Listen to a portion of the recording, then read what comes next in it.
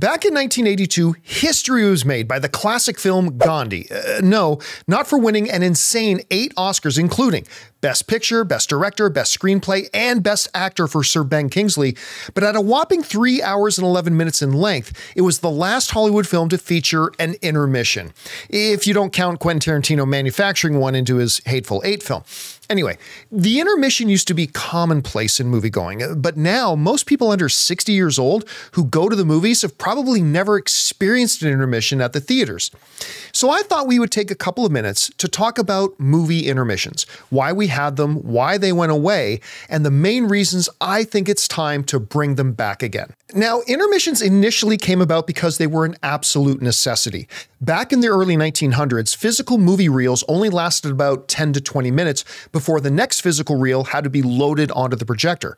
This was time-consuming, and thus, a break or intermission would occur to allow the audience to stretch their legs, use the bathroom, and grab a snack while the reels were being loaded. Now, eventually, with the advancement in projector technology and the desire by movie theater owners to squeeze in as many screenings per day as possible, intermissions began to be phased out of movies until finally meeting their end with the aforementioned Gandhi film back in 1982.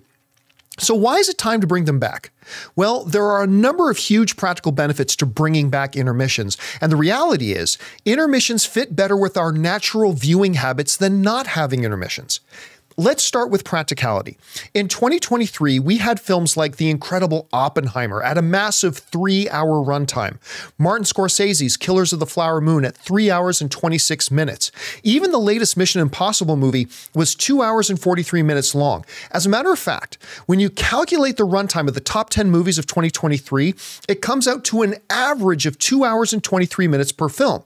To put that into context, that's nearly 30 minutes longer than the films of 2020 and nearly 35 minutes longer than the movies of the 1990s. Movies, at least some of them, are getting longer, and in today's world of snacking, drinking, cell phones, and other factors, it's getting harder and harder for some people to sit and watch an entire film without any interruption. Now, for many moviegoers today, after paying $15 to see a movie, they have to miss a part of the movie because they need to run and go to the bathroom. If you're getting hungry or thirsty, the only way to satisfy those cravings is to get up and actually miss out on a part of the film, maybe an important part of the film.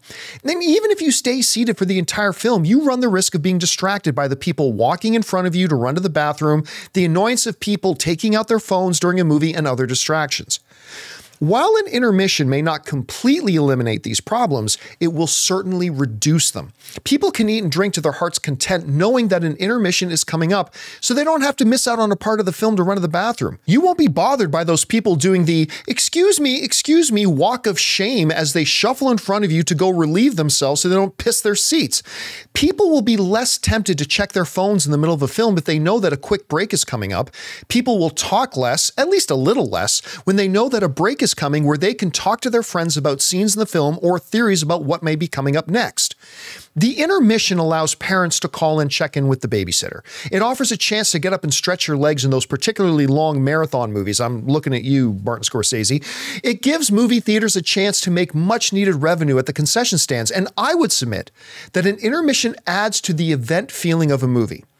Now, when you bring up the topic of an intermission in long movies, some people will inevitably say that it ruins the movie, that any sort of break or stoppage of a movie pulls them out of the film and lessens the overall impact. But the actual data from studies show the opposite is actually true.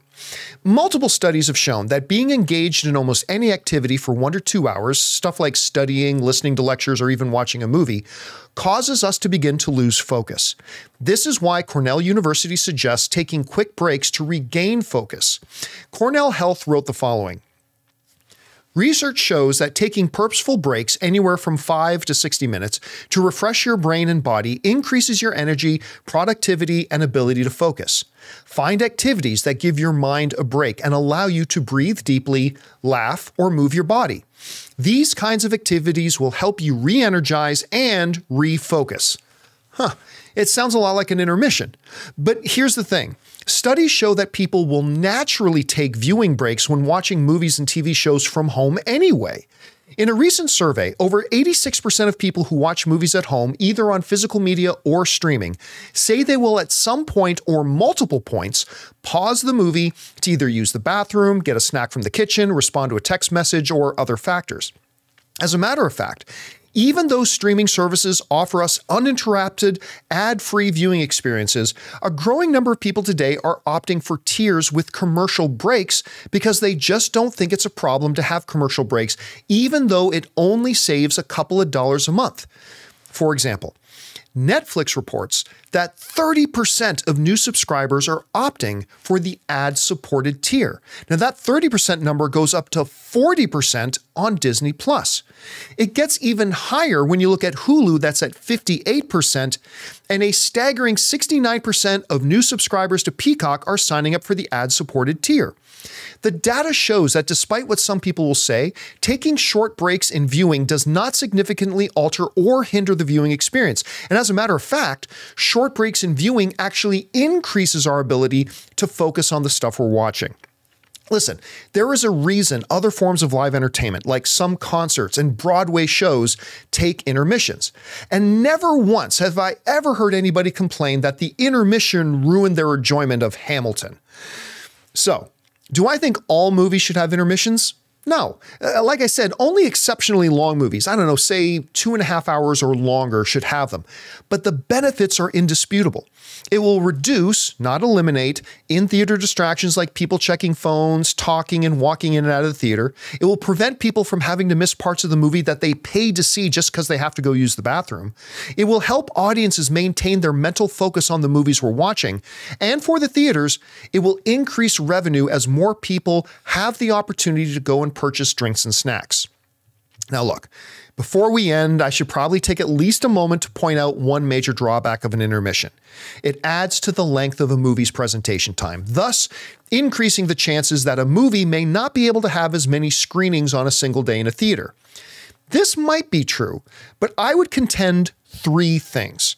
Number 1, an additional 10 minutes, most of the time, will not be the make or break factor on if a theater can squeeze in an extra screening per day. Number 2, the extra revenue from the concession stands during the intermissions will more than make up for the few rare occasions that it does. And number 3, if you're really concerned about the overall presentation time, how about this? Reduce the 30-minute pre-show of trailers and commercials down to 20 minutes, and you immediately gain back those 10 minutes for the intermission. Guys, it's not rocket science. So let's all go to the lobby and get ourselves a treat. It's time to bring back the intermission for long movies, because at the end of the day, it'll just plain help us enjoy them more. My name's John Campea, and thanks a lot for checking this out.